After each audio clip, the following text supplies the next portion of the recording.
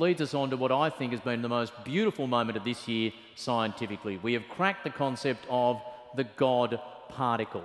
Can we start at the beginning? Yeah, big round of applause for the God particle. How good was it? But is it true that it's called the God particle not because of some divine quality it has, but because they wanted to call it the goddamn particle? It was going to be so, forgive the language, goddamn hard to find, that they called it the goddamn particle, and even used the title. That was the provisional title for the book, The Goddamn Particle. But back then, 20 years ago, it was ever so shocking to have the word goddamn on the front cover of a book. So in a clever piece of marketing, they changed it to the God particle. It has led to some degree of confusion. Again, the Sydney Morning Herald Journal of Record reported of someone who said some religious types had knocked on his door and said, "Do you know there is a God? They found him in their Hadron Kaleidoscope." There's a few problems there. What is this Hadron Kaleidoscope, Dr. Karl? It is not a wooden tube with different lenses in it that you put in front of your eye. What they're actually talking about is the Hadron Collider. And this is my holiday photo from Christmas. And you can guess which country I'm in by not just the Hadron Collider itself, but by the clock on the wall. All of the clocks are Rolexes. We're on the border of Switzerland and France, and so in this aerial shot we're coming down, we're diving into the guts of Europe, going near the edge of Lake Geneva, and then here we see this 27-kilometre circumference ring, and underground there are 4 amazing experiments. So above ground there are 4 buildings that each control these experiments underground, and it truly is a remarkable thing that they have done.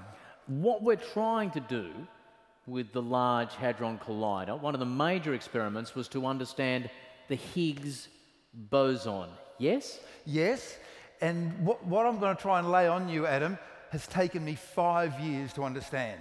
Lay it on me, Karl. Okay, you're made of atoms, remember them from school? I'm made of atoms, got yep, that. Yeah, central core with electrons going around. Of themselves, the electrons have no mass and no size. I don't mean a very small size, I mean 0 size and 0 mass of themselves. Okay. You there? Okay. Let's now go into the centre, the nucleus, and there are protons and neutrons. And these protons and neutrons are made of quarks. Of themselves, the quarks have no mass and no size. Now that, of course, is confusing. If I'm made up of things that have no mass and no size, and which are separated by a vacuum, but I have mass, I have size, where do I get that from? those particles, the electrons, the quarks, when they interact with the ding, ding, ding Higgs field, that gives you mass. That was the big whoop, the big discovery in early July. We had finally proved, to the happiness of the scientists, that the thing that gives you this weird property we call mass is this Higgs field, which popped into existence about 1/10 of a billionth of a second after the universe began. And this Higgs field is an inherent property of the fabric of space-time.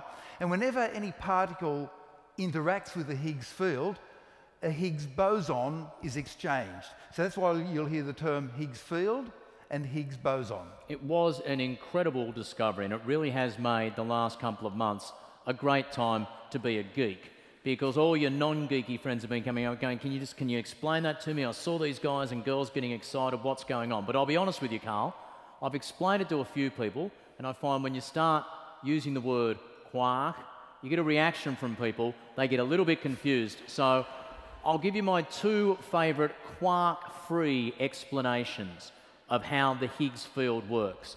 Imagine the universe contained everywhere at all points a giant invisible blob of honey.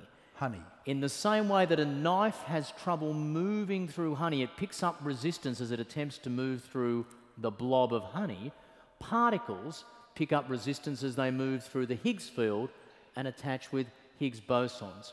Or imagine, here's one for you, you'll get this. Okay, so I got the first one. Yeah. So the mass comes from interacting with this honey. Exactly.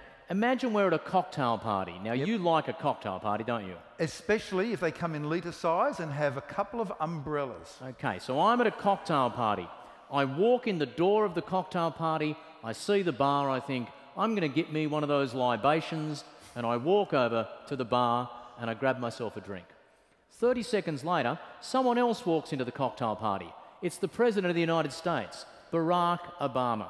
No sooner does he step into the cocktail party than people come from everywhere to talk to him. And it takes him forever to get to the other side of the room.